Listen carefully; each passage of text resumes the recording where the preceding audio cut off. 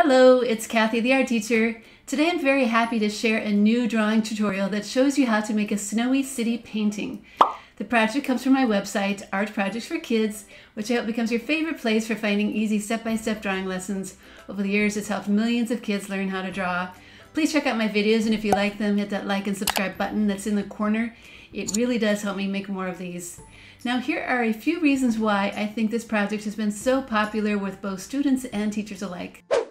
For starters, the large swirly shapes that fill up the sky have always kind of reminded me of Van Gogh's Starry Night painting, and when you add them to a row of simple snowy buildings, you end up with a really charming work of art.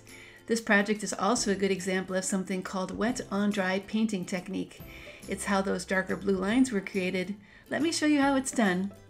To get started, the supplies you're going to need for this project are a sheet of watercolor paper, a pencil, a permanent black marker, paintbrush, water container, and some watercolor paint. I like the liquid kind. You can also always download this matching PDF tutorial from my website. Step number 1. Start by drawing a gentle rolling snow line near the bottom of the paper. Step number 2.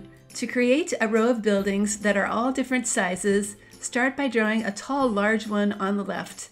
The tops are all going to have a simple blanket of snow. Now draw a tall building on the right side with a snowy top. And then add one in the middle. Step number 3. To start to fill in the left side, I'm going to add a shorter building. And then draw an even shorter one in the space left over. Be sure to have the snowy roofline extend out a bit and erase any extra lines that are inside. Step number 4.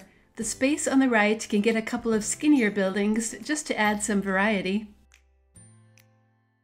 Step number 5. Now start to add some simple rectangle windows in all your buildings. The skinny ones can have one column, and the wider buildings can have 2 or 3 columns. Step number 6. To draw the swirls in the sky, start with the large one in the middle of the paper.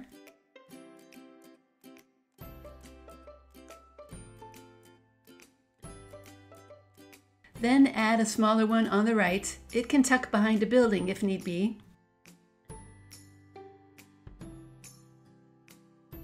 And now add another swirl on the left side. Step number 7. Now start to fill in the background with more swirl lines on the left side. Try to keep them equally spaced apart. Then fill in the rest of the sky with more background swirl lines. The goal is to have the sky look like it is layered with them. Step number 8. Okay, now it's time to trace all those pencil lines with a black marker. Make sure it's a permanent marker or else the color will bleed in a not so very pretty way.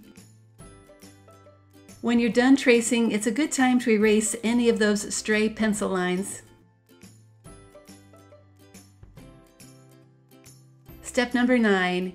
It is painting time. I'm going to water down some blue for the background of my sky.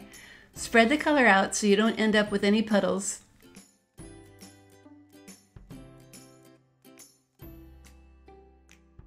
Work slowly and fill in the entire sky, taking care to keep those snowy building tops white. While the sky is drying, you can start to paint the buildings. I'm going to use red on 2 of the larger ones.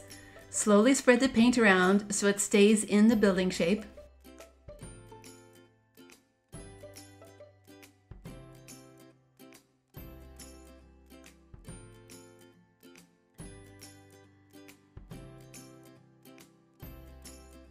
And I'm going to paint one more red one on the right.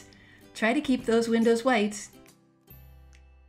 Next, I'm going to paint a couple of those buildings orange.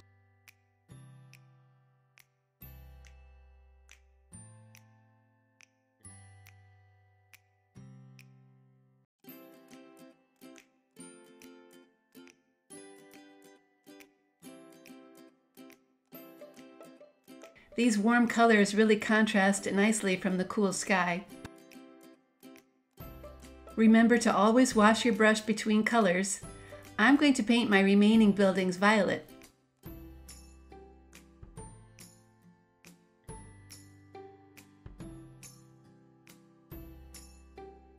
Continue to work slowly so that snowy ground stays really white. Now for that wet on dry painting technique. I want a darker blue, but one that's not too dark.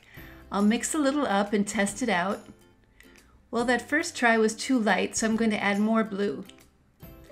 Now it's looking pretty good. I'm going to paint over all of my black lines to emphasize all those swirly shapes.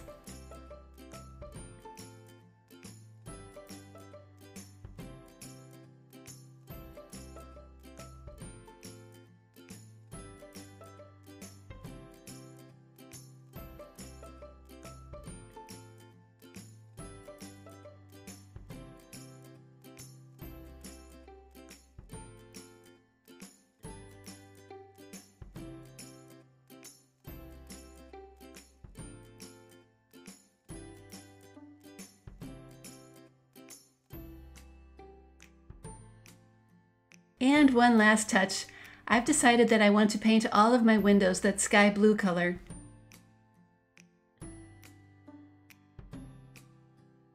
It will add a bit more color and make the white snow stand out even more.